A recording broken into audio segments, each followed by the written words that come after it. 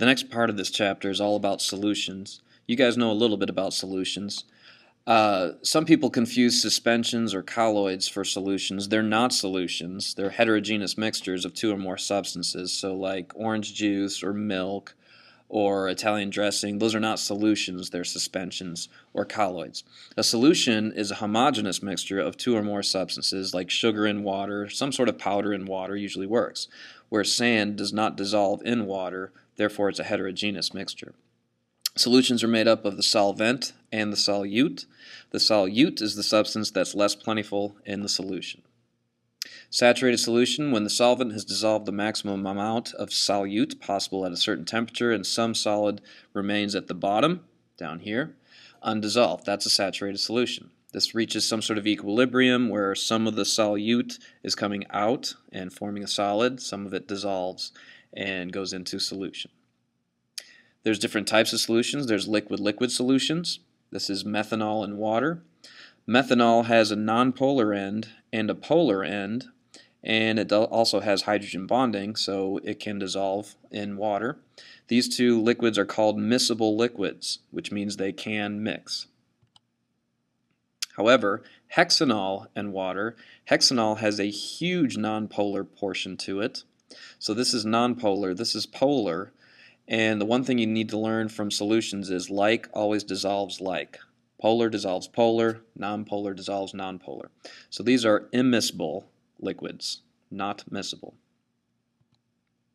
However, hexane and hexanol are miscible because they have a lot in common. A lot nonpolar and a huge nonpolar section right here. There's solid liquid solutions. Usually an ionic compound dissolved in polar water would make a solution. Polar solids such as glucose dissolved in polar solvents. Nonpolar solids should be dissolved in nonpolar solvents. You can have gas and liquids. Just for example, you put carbon dioxide gas in carbonated beverages. You can have gas-gas solutions. Air is a solution. The solvent would be nitrogen gas. You can have gas-solid solutions. You can have gas trapped inside solids. You can have solid-solid solutions. Steel is a mixture, or a solution, if you will, of two different solids. Brass, we made brass pennies. That's a solution of two metals. There's 4 different ways that we are going to be using concentration as far as solutions are concerned. There's molarity, which you already know, molality, mass percent, and mole fraction. We talked a little bit about mole fraction already, the moles of a substance divided by the total moles. Mass percent is the mass of a certain component divided by the total mass of the solution. Molality is the moles of solute per kilograms of solvent. And molarity, you know, is moles of solutes per liters of solution. Now, molarity can change with temperature, okay, because some solutions can expand or contract. The rest do not change with temperature.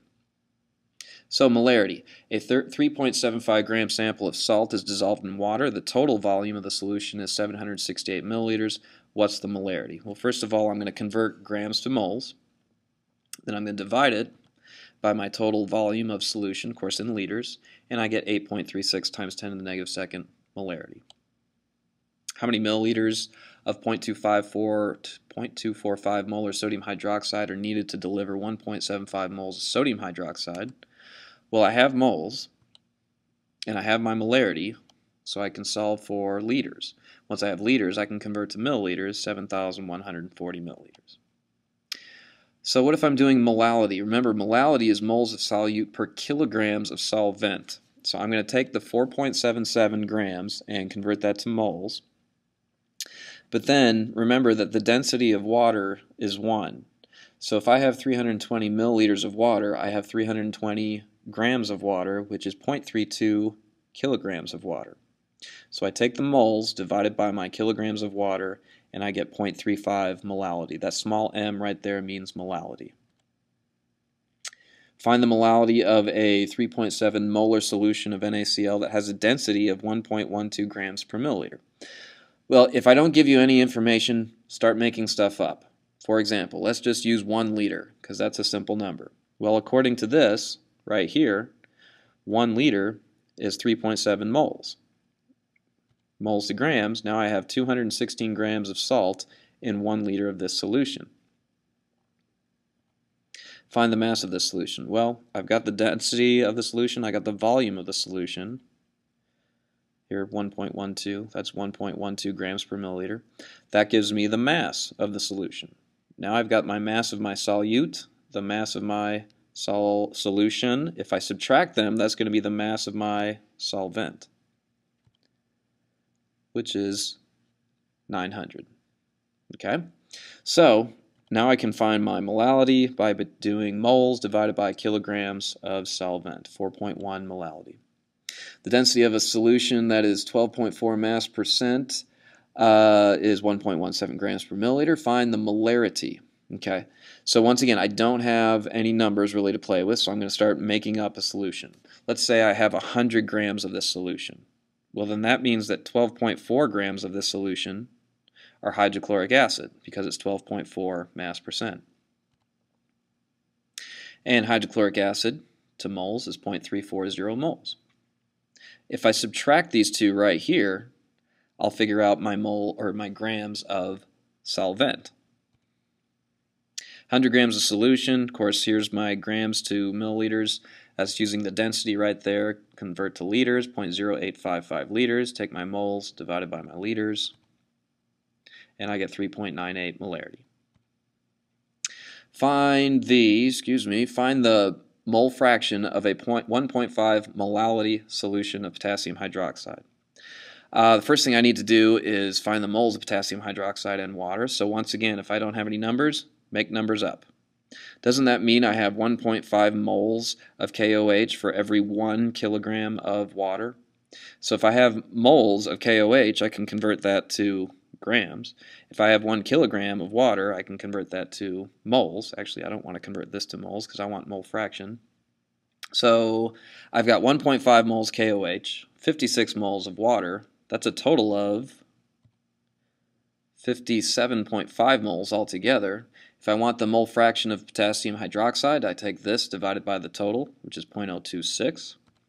If I wanted it for water, I'd take 1 minus 0.026, 0.974. Just remember that like always dissolves like, polar dissolves polar, nonpolar dissolves nonpolar. Some chemicals are soluble in water, and if you'll remember, we did a whole unit on solubility called KSP. Okay? Adding heat tends to normally increase the solubility, so as the temperature goes up, the solubility also goes up. Fractional crystallization has to do with this. If you're given a mixture that contains 80 grams of K2SO4 and 80 grams of potassium nitrate, and you're asked to produce as much pure KNO3 as possible, how would you go about doing it? Well, here's K2SO4, and here's KNO3. So what I would probably do is take something like 100 grams of water and raise it to 80 degrees Celsius. So 100 grams of water at 80 degrees Celsius. Well, at this temperature, 100 grams of water can only hold roughly 170 grams of K2SO4 and about 100 grams of KNO3. Okay, so 170 grams K2SO4, 100 grams of KNO3.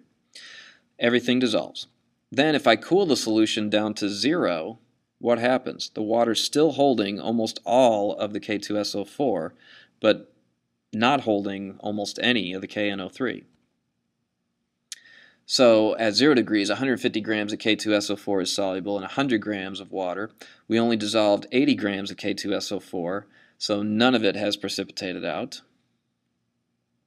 KNO3, on the other hand, at 0 degrees Celsius can only hold 12 grams of KNO3, and so we have 100 grams of water. We dissolved 80 grams of potassium nitrate, so we accomplished 68 grams of KNO3, which isn't that bad.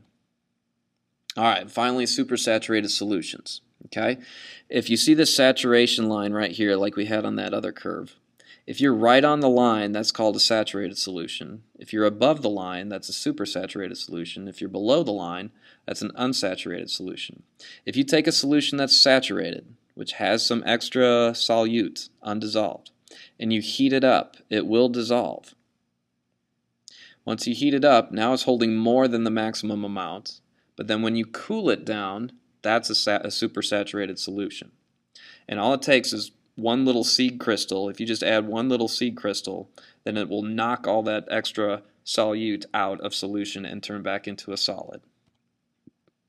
So how do you make a supersaturated solution? Start with a saturated solution. Then heat it up. When you heat it up, it can hold more. Okay, keep heating it up, keep heating it up. Alright, now you're holding more than you normally should. Then cool it down. Once you cool it down, now we're way up here. Now this solution is holding a lot more than it should. It should actually only be holding this right here. Okay, so now it's supersaturated. Now if you simply add a little seed crystal to it, it'll drop back down to a plain saturated solution.